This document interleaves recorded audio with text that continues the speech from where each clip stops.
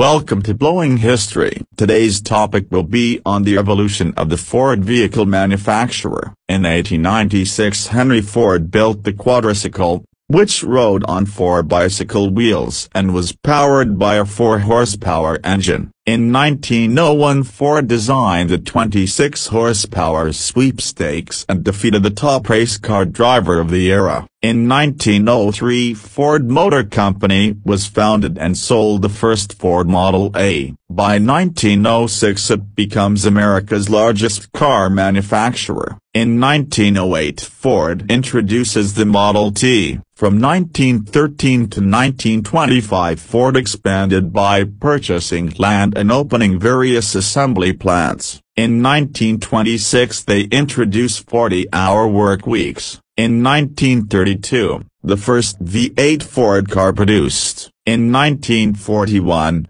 Ford begins producing Jeeps for the U.S. military. By 1953, the first Ford Thunderbird rolls off the line. In 1965, Ford Mustang begins production. By 2004, the new F-150 truck production begins. In 2015, Ford introduced the military-grade aluminum alloy shedding 700 pounds for their F-150 trucks. In 2021, Ford unveils 2022 all-electric F-150 Lightning.